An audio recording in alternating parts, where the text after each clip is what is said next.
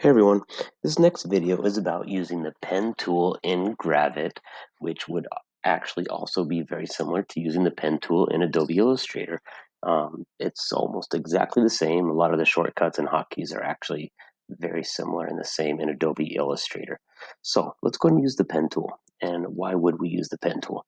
The pen tool is a way to create shapes that aren't common. It's not for creating squares, circles, ovals. We have tools for that. But if you needed to create a custom shape, then you would most likely want to go to the pen tool. So the shortcut for the icon up here at the top for the pen tool is right here, or you can just hit P for pen on your keyboard. I'm actually going to come here and I will start the pen tool that way. P for pen. And the way it works is if you just single click, it will create straight lines. Here I am clicking, click, click, and it's going to create a straight line between every anchor that I plant using the pen tool. Now, while I'm using this, if you want to constrain it to a straight, a horizontal, or vertical line, you can hold Shift on your keyboard and it will lock it in at certain angles. There's 0, 45, 90 if you want to do straight vertical lines. I'm going to let go of Shift and I can do it at any angle I want. And that is just clicking to create straight lines. When I'm done, I'm going to go hit Enter on my keyboard and hit V, or go to my black arrow, hit V for my black arrow to make the selection. And now I'm actually able to delete this. Let's go and start over. Now, to create curves, you are going to click, hold, and drag. So again, back to my pen tool, P for pen. I'm going to click and drag, and I'm holding on that one. So it's actually a click, hold, and drag. Click, hold, and drag. And what you do is every time there's a curve, either on the outside of the curve or the beginning of the curve, you're going to kind of find that spot that's going to drop an anchor and click and drag in the direction that you want this curve to go. So I'm going to click and drag as if I'm tracing a shape. Now, if you have a shape that needs to make a hard corner, and let's say go back in the other direction, what you're going to do is while you're still holding the button on the mouse, you're going to then hold the Alt key on your keyboard, hold Alt, and this is what I call the handlebar. When you hold the Alt key, it allows it to break this handlebar, and you can come back in the other direction. So let me let go of, release the mouse first. Do not let go of Alt first. I'm going to let go of the mouse, and I'm able to go back in a different direction and make a hard curve. So, and I'm done with this curve right here. And let me go ahead, enter to finish this one. All right, so let's bring this into the example. Let me go to my black arrow V. There is this selection. I can hit delete on my keyboard. Let me bring in the template that you are going to work in. So to place the image, I'm going to come up here to the place image or insert photo, insert image. And this is the template that you are going to download. It will be in your Google Drive. And let's go ahead and place this into Gravit. And again, what we need to do is take this image and we're going to over here on the layers toolbar under the pen tool template. Let's go ahead and lock this so it doesn't move around. So Z for zoom. I hit Z on my keyboard for this little magnifying glass right here. Z for zoom. Let's go ahead and zoom in on this one. And again, just to recap what we're doing, single click. Let me go P for pen, which here is your pen tool, or you just click on the icon, and I'm going to single click. Oh, before you do this, make sure you go ahead and set your fill and your stroke. On the fill color, I'm going to get rid of by clicking on the trash can right here. And the stroke or the border color, let's go ahead and make it a nice bright color so it stands out, and change it to something like a nice bold 3-point font. I mean a 3-point stroke, sorry. All right, and this is just straight line, so we're just going to single click.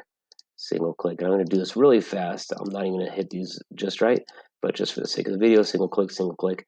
And the point I want to make on this is whenever you're creating a shape, you really want to always try to finish where you started to make it a closed shape. And when you get to the end, it will actually, your icon, I don't know if you could see this, but the pen tool icon, it has a little circle that goes to it to show you that it is now a closed shape. And that allows us to fill it in, which you really want to make all shapes a closed shape. All right, for curves, again, it's going to be click and drag. So I'm going to start up here at the top of this one. And these are all the places where you want to drop an anchor. So I'm going to click and drag. and I'm going to click, click, hold and drag, sorry, click, hold and drag, and we're going to try to match the shape. Now this one's a little bit tricky because I'm trying to match this curve, but I'm having to stretch a little bit too far. So let's use the Alt key to break the handlebars. So just from experience, I know I should hit Alt so I could bring this back in. That's a little bit too strong of a handle right there. Right about there is probably about right. I'm going to let go of my mouse, come to the next anchor drop, click and drag, and I'm going to go around this shape and click and drag on each of these. Now, the least number of anchors when tracing a shape is best. That'll give you the smoothest curve. If you drop a lot of anchors on something, it's going to be real chunky and clunky and not look very smooth. So let me finish this shape. And actually, I'm not doing very well on this, but that's fine because I'm going to show you how to come back and fix all this. So click and drag, and on the final one, make sure you always finish at the beginning. Click and drag. All right, now that we're done, let's come back and change and edit this, because this, by no means, I'm going to hit V on my keyboard for my black arrow. So I go to my black arrow, and one more time, I'm going to hit Z for zoom on my keyboard, Z for zoom, and let's drag around this area. We need to fix this area. So how do we fix this? I'm going to click on the curve I just created, and to edit this is where we're going to use not the black arrow, but we're going to use the subselect or the direct selection in Adobe Illustrator. The shortcut for the white arrow is the letter D on your keyboard, or the white arrow. The white arrow allows you to select just parts of the curve, not the whole thing. So let me select my curve, and I'm going to go to my white arrow, or I'm going to use D on my keyboard from here on out, but I'm going to show you this is the white arrow, and this allows you to click on the anchors and actually move the anchors and grab the handlebars and change the direction. So let's move this handlebar so it matches. I'm going to come here and stretch this handlebar out a little bit. This curve is not very good. I just need to move that. I'm going to hold spacebar on my keyboard. Spacebar changes to my hand or my pan tool, and it allows me to move my page around when I'm holding spacebar. I'm still on my white arrow. Let's click on this anchor here. I can drag on the handlebars. I can drag on this handle, sorry. I can change the direction of this one. We're trying to match this curve to the best we can. So again, you can click on an anchor, you can move it, you can drag it in and out, and stretch these handles to get it to match the curves to the best of your ability, right? I'm going to go Control minus, Control minus, Control minus, Control minus to zoom out, spacebar to move my page over, and we're going to do one more where we break the handlebars right here. So let me go to my pen tool, P for pen. I'm going to start off with this top one. I'm going to click and drag. Think of like a teeter-totter, I like to, where it balances. It's not this side of the curve, it's not this side of the curve, but it's perfectly balanced right here. So let's start right there. Go to the next anchor drop, click and drag. Oops, I missed that one. Click and drag, click and drag, click and drag. You gotta hold it. Now this is the one where you have to click and drag, but we need to break the handlebar by holding the Alt key. This is really important in Gravit and Adobe Illustrator. Hold the Alt key. So again, I've got a mirrored handlebar. It's the same on both sides, but once I hold the Alt key, I can break it and bring it back around this direction, and then come back and close my curve. All right, this one is almost good, but if I want to make changes to it, I'm going to come to my white arrow, which is the shortcut is D on your keyboard, and we could change all of these little anchors to get them to fit just right.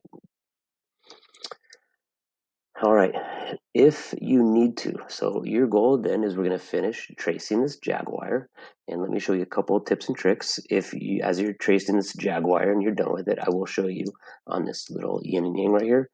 If you draw something and you realize you want to add an anchor or get rid of an anchor, just go back to your pen tool.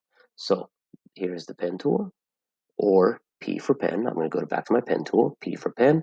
And if you just click anywhere on the path, if you click on the path, you can add an anchor wherever you want. And that, now I'm going to go to my white arrow, select D on my keyboard, goes to my white arrow, and I can move that. Well, if I decide I want to get rid of it, just go back to your pen tool, P for pen, and go back to this anchor and click on it, and it will Actually, that actually changes it. Sorry, I'll click twice, it will delete it. There's a few variations between Gravit and Adobe Illustrator, but if you need to add an anchor, just click anywhere. P for pen, you could click and go to the white arrow by selecting D on your keyboard and move it. Or actually, there's one other way to do it. If you do go to your white arrow and click on an anchor, actually, let me go Control Z to move that one back. Let's click on this anchor right here. Click on this anchor and just hit backspace on my keyboard, and it deletes that one. Oh yeah, and there is one other way to change the path. You can not only also you can grab the handlebars right here, or you can actually, if you're on your white arrow, just click on the path itself and just drag it and it will change it also. That's not my preference, but it does work also. All right, I hope this helps. I know the pen tool may seem a little intimidating at first, but the more and more you practice it, the easier it'll get, and it's a very, very powerful tool in Gravit and Adobe Illustrator. Take your time, you will get better at it. All right, good luck to you.